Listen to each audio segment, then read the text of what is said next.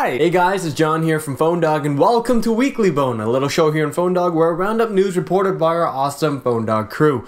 The week's been a little bit slow, but I'm gonna try to make it fun for you guys. So let's get started. The HTC Evo 4G is finally getting Android 2.2 tomorrow. Yes, August 3rd. After a bunch of rumors and people complaining, hey, I want to froyo on my Evo, the humongo Android phone on Sprint is finally getting Android 2.2. The update will include new widgets, revamped application interfaces, and much more stuff. Oh yeah, and the 720p video camera will be enhanced as well. Thank goodness! Evo owners will receive a notification when the update is ready, and all you gotta do is hit download and you're good to go. Convenience! Another device is getting Android 2.2, the Motorola Droid. Yes, the original Droid, not the Droid Incredible or the Droid X. Funny how Android works, isn't it? This update should be coming around sometime this week.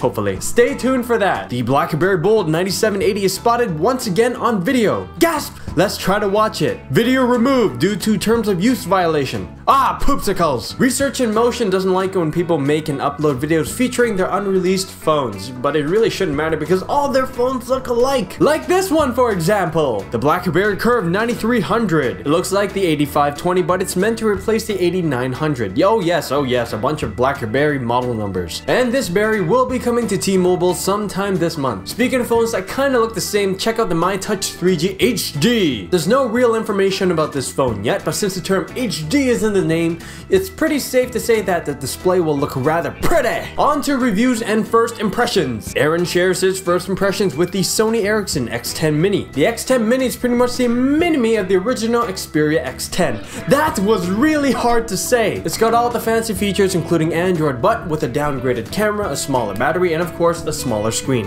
which would mean typing will be very difficult, not to mention unfun. Dang, this phone is so small. I am not having fun. Aaron also provides his impressions for the Samsung Captivate, the Galaxy S phone on AT&T. It's got a 1 GHz Samsung Hummingbird processor, a 4-inch Super AMOLED display, very nice, and a 5 megapixel camera. On top of that, Aaron does a 2-part review for the Samsung Vibrant, T-Mobile's variant for the European Galaxy S. It has almost identical specs as the Captivate, except it includes Avatar the movie in full. You know that really famous movie where it's sort of like Pocahontas, but it's filled with blue people, and people go crazy about the visual effects and all that versus the storyline? Well, you can now experience that in the palm of your hands with the Vibrant. Anywho, Aaron, any final thoughts? Cat.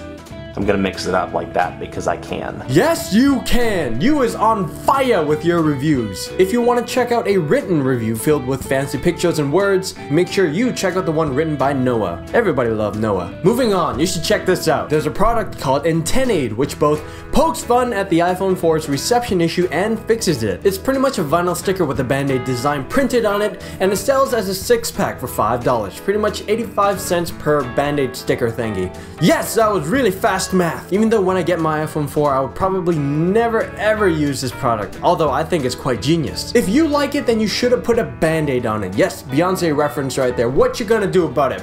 Oh yes, don't forget to check out our One Pod Bandit game where you can win free phones. Right now, we're giving away a Microsoft Kin 2. All you gotta do is spin for your chance to win. Best of all, it's free. If you want to discuss any of these stuff we've covered today, or if you just want to talk about the blue people and Avatar, check out our PhoneDog forums. For the latest Android coverage, check out yourdog.com, and for the latest iPhone coverage, today'siphone.com. Speaking of which, make sure you check out Jake. He does a news roundup for today's iPhone, similar to the Weekly Bone episodes found on PhoneDog. This was John from PhoneDog, and I'll see you guys in the next video.